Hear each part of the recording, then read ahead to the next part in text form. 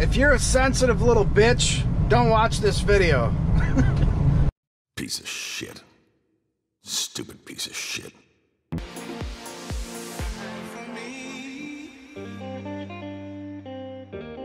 If you're a sensitive little bitch, don't watch this video.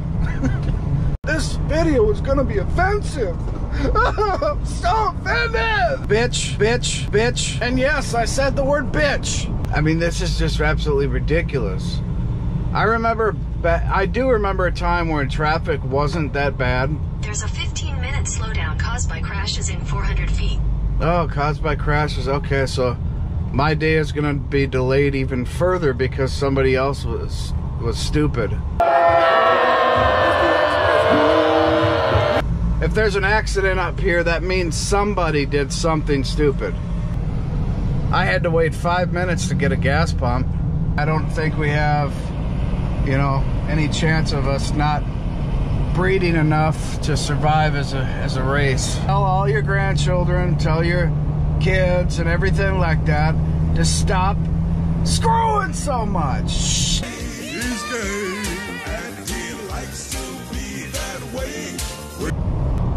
Tell all your grandkids and kids to just put their peckers away. I'm actually absolutely positively having a Nick fit. I've been in a bad mood all day because I'm on zero here. I've been on zero today. I think is my third day. It's absolutely ridiculous. It makes me want to turn around right now and leave and just go do the same thing all the other YouTubers are doing. Hey, let's gather together in the middle of nowhere and party. Woo! Look at my RV. Yep, look at my RV. No, look at my RV. Now do a video on it. Hey, look. My RV's got a toilet. Yeah, so does mine. Cool. Hey, look. My RV's got a solar system. Holy crap. So does mine. I gotta show the same damn video practically over and over and over. I can't even go online anymore without some person that I've never seen before who made some video how to make money on the road or living in your RV. I mean, give me a break.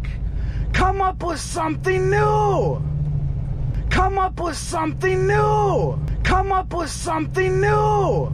Come up with something new. Come up with something new. Come up with something new.